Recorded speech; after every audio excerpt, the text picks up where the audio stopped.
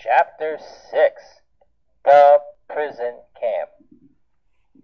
Once Frank was sentenced, he knew that he had to take care of a lot of things.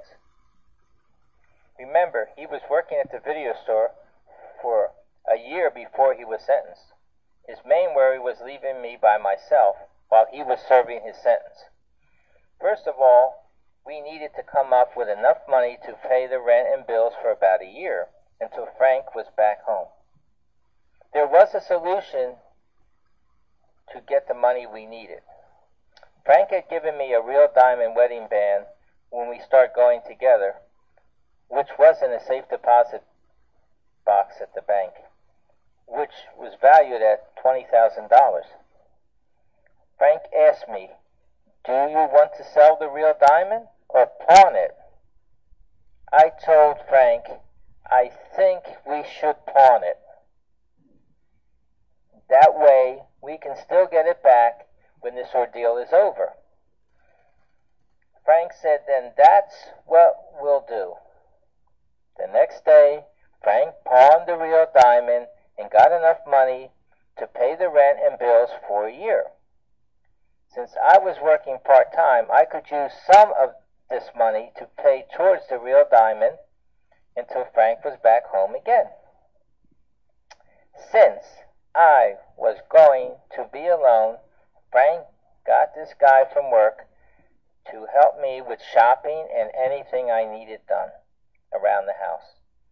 Frank continued to train people to take his place while he was at the prison camp, which would guarantee that he would have his job waiting for him when he was released from custody.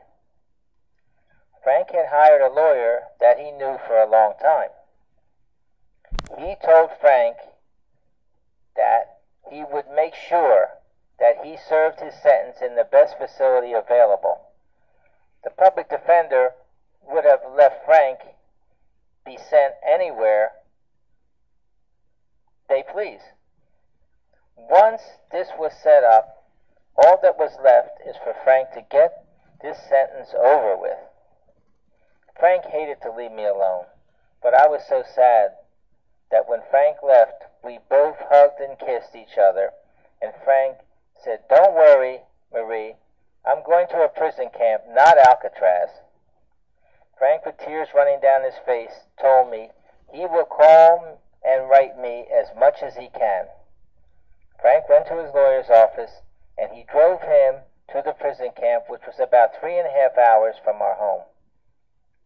Frank and the lawyer talked all the way to the prison camp. I guess the public defender wouldn't have drove Frank to the prison camp.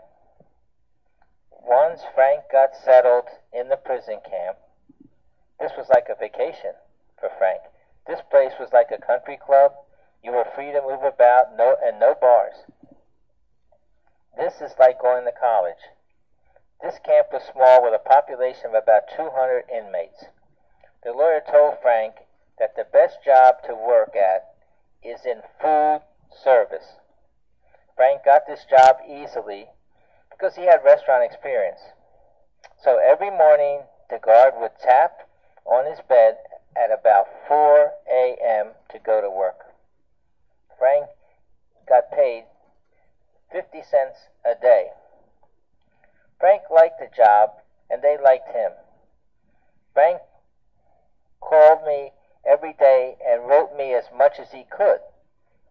He spent much of his time in the law library researching his case. Frank filed appeals, motions, and lawsuits while he was serving his time. Some of the inmates thought he was a lawyer. They were asking him to help them with their cases. Frank gave them a lot of advice. The time was passing, and I was doing all right. Frank called and told me that he was playing baseball and he was hitting home runs, right-handed and left-handed. I found out something I didn't know, that Frank was a switch hitter. I kept paying the monthly payment on the real diamond. I think that Frank was getting spoiled.